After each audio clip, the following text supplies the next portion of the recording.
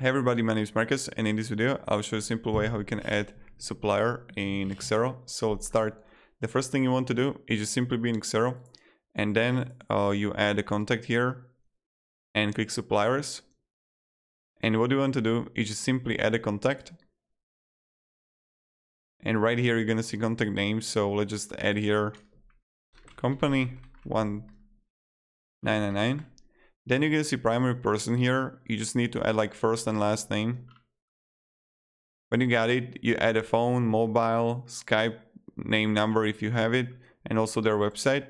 Then you're gonna see postal address and street address. This is something that you can also add. I'm not going to add anything because this is just like tutorial. Now you're gonna see financial details. In financial details, you're gonna see sales. You can change it to tax inclusive, default account, region, and tracking. Then you're gonna see purchase settings, again that you can change to tax inclusive, exclusive, or no tax.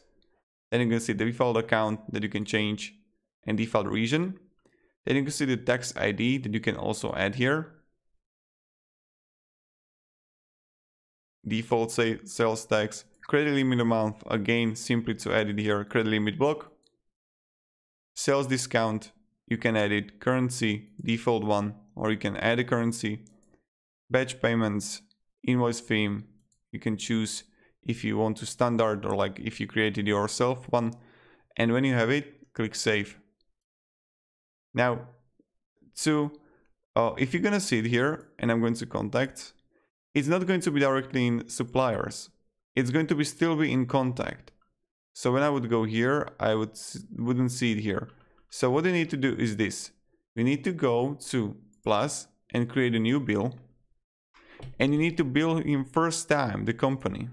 So I'll write here company. And I can see it here 999.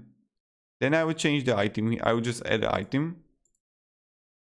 And then I would click approve. Like you need to create a bill. Now when I'm going to do it, I would click to contacts and suppliers. See? I'm going to scroll down below and I'm going to see contact company 999. And this is how you can simply create a supplier. And how you can add a supplier in Xero. And you're going to see it here. And it's not in the contacts anymore. It will be in all contacts, but it will be also in suppliers. So thank you very much everybody for watching. And have a great day and goodbye.